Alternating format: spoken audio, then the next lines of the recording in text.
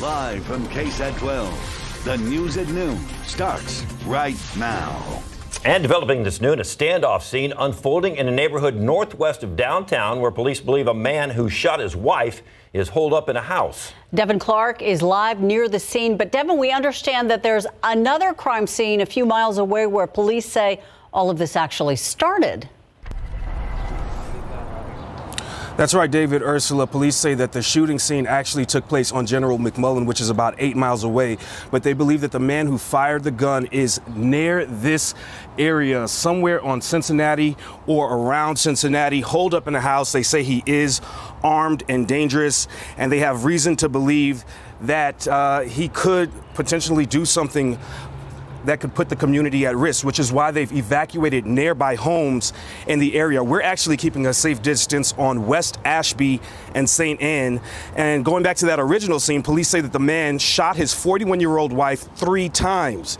Chief McManus says that the suspect, 52-year-old Javier De Hoyos, had been waiting for his wife and intercepted her on the way to work. Now, we understand De Hoyos drove alongside her, firing into her vehicle. He left the scene and is still at large. Again, police believe he is here just northwest of downtown, holed up in a house. Police say earlier this month there was another incident involving the couple.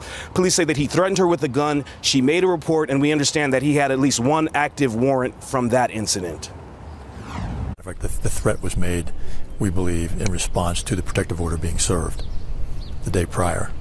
So he waited for her. When she got out of work, he threatened her with a firearm, and we walked an arrest warrant for him that same day.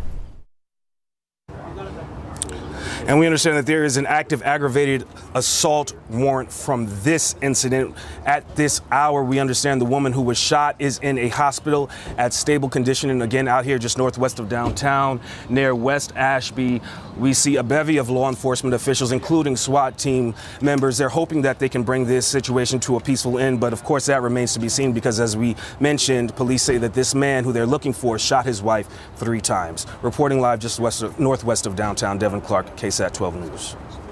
Thank you, Devin. San Antonio police say mental illness has led to a murder on the south side. They say a 19-year-old man stabbed and killed his mother and sister. It happened in their home in the 300 block of Gillette Boulevard. Katrina Weber reports police say he attacked them in the presence of other relatives. Just as the day was beginning, San Antonio police were working to figure out how and why 2 lives came to an end. Inside a home in the 300 block of Gillette, they found a 42-year-old woman and her 23-year-old daughter, both stabbed to death. The suspect, they say, was a 19-year-old man, the son and brother of the victims. I do know that there are some mental health issues associated with this. Still, police were at a loss to explain the sudden violence. So was at least one neighbor. You never would see any cops stop by. I mean, you didn't see nothing, no calls, no nothing. Adelisa Quiroz says they seemed like peaceful people, so she was surprised to see the scene unfolding at their home. Wow. Yeah. So young. Very. And the mental illness it's a big factor. I mean. Investigators hope to get some answers from the suspect, who they say made no attempt to get away. They took him into custody at the scene. Among the many questions police still have is why the suspect would have lashed out at those 2 family members. They say there were other relatives home at the time, including his grandmother. There was a 22-year-old female in the house with an infant child. Those 3 were unharmed. How much those other relatives may have seen is still unclear. But based on what police know so far, they say the suspected killer will face criminal charges. Katrina Weber, KSAT12 News. The coronavirus concerns are now prompting a major announcement from the NCAA. Several college basketball conference tournaments have been canceled moments before tip. This now puts the NCAA tournament at risk. The Big Ten, Big 12, and the SEC tournaments announced they were off, and other conferences expected to follow suit. Matter of fact, Texas and Texas Tech were supposed to tip off at 11 o'clock this morning. The teams were actually on the floor warming up when they were pulled off minutes before tip. The men's NCAA tournament, one of the most popular events on the American sports calendar, and again, that tournament could be in jeopardy. March Madness draws hundreds of thousands of fans to arenas from coast to coast. And more news. Another member of the Utah Jazz has tested positive for the coronavirus, Donovan Mitchell. More on the NBA situation coming up in sports. We want to also keep you up to date on all coronavirus-related cancellations that may affect you. One of the latest, the PGA has announced changes as well. In their statement, the PGA commissioner says, quote, PGA tour events across all tours will currently proceed as scheduled, but will do so without fans, unquote. The policy starts on Friday. It'll affect the Valero Texas Open, which takes place right here in San Antonio. This year, it's set to take place March 30th through April 5th. And the UIL Boys State Basketball Tournament taking place at the Alamo Dome will go on as planned, but only with a limited number of fans in attendance. The tournament is taking place today through Saturday. People who've already bought tickets will be able to go, but no additional tickets are going to be sold. You can find more information about that on KSAT12, of course. And more changes over the last 24 hours. Many local universities have expanded spring break and announced online classes only when they resume. And of course, the NBA once again suspended games indefinitely. You can find a comprehensive list of all changes and cancellations that may affect you. Just go to our website, KSAT.com. Meantime, we are still waiting for the next group of passengers to disembark from the Grand Princess cruise ship. They are due to arrive at Joint Base San Antonio-Lackland for quarantine.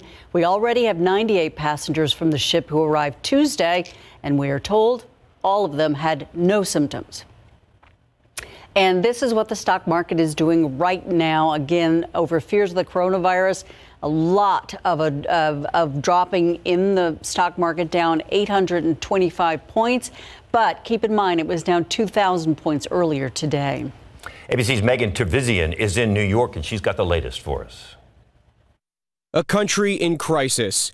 I have decided to take several strong but necessary actions to protect the health and well-being of all Americans. Here in the U.S. and around the world, coronavirus now a global pandemic, the first in a decade, according to the World Health Organization. The death toll at home and abroad rising. President Trump addressing the nation, instituting more sweeping travel restrictions. Flights from Europe to the United States banned for the next 30 days with few exceptions. Anything coming from Europe to the United States is what we are discussing. As more Americans in desperate need of COVID-19 testing and supplies, Trump announcing insurance companies will waive all co-payments for coronavirus testing. The White House also promising to take emergency action to give workers financial relief, including deferring tax payments for people and businesses. He also called on Congress to offer a payroll tax cut. This as a new warning from top health officials on the speed of the spread. It is 10 times more lethal than the seasonal flu. I think that's something that people can get their arms around and understand. And now the State Department advising all U.S. citizens to reconsider all travel abroad. And as for President Trump's payroll tax proposal, that has strong opposition from both parties on Capitol Hill. Andrew Dimbert, ABC News, Washington. We are still waiting to learn the teen's identity who was shot and killed in far west Bexar County. The Bexar County Sheriff's Office responded to a 9/11 call around 9 last night at a home in the 11,500 block of Sangria. That's where they found the teenage boy dead from his wounds. Investigators have not revealed anything about how that shooting happened, but they did say they had taken a man into custody at the scene. A woman recovering after being hit by a car while crossing the street. It happened just after 11 last night in the 300 block of San Pedro Avenue. That's just north of downtown. According to police, the driver pulled over and helped the woman. She was taken to the hospital and is in critical condition. No word on if the driver will be facing any charges. Police are looking for the suspects involved in a drive-by shooting that happened just before 11 last night in the 6,000 block of Lock-In Street on the west side. According to police, a man was sitting on his porch when a vehicle passed and suspects began firing several shots. A man was taken to a nearby hospital. He had one gunshot wound. More on the future of the NCAA tournament.